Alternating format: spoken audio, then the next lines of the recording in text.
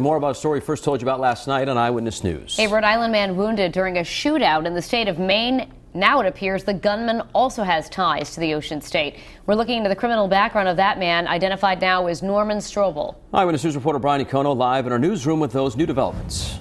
Well, good morning. I've been working today to learn more about Norman Strobel, who was shot and killed by sheriff's deputies in Maine over the weekend. In fact, I've been looking through court documents here in Rhode Island this morning.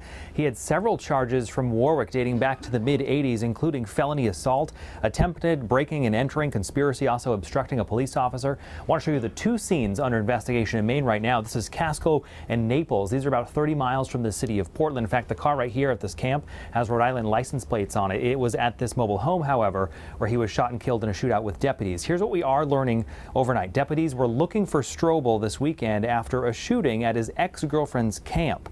Now, his daughter's boyfriend is identified now as Jason Almeida. He's from Middletown here in Rhode Island.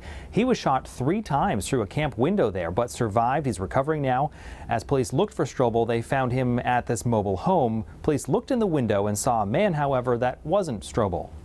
They could see some blood on his face and thought that he was injured. So they made a rapid entry to go in and provide aid, and that's when they met an individual coming down the hallway, appeared out and started firing shots at them. That's when Strobel was killed in that shootout with deputies. The other man they saw was already dead at the scene when they went inside. His name has not yet been released. Today we're working to learn more about Strobel's connections here to Rhode Island. In the newsroom, Brian Econo, Eyewitness News.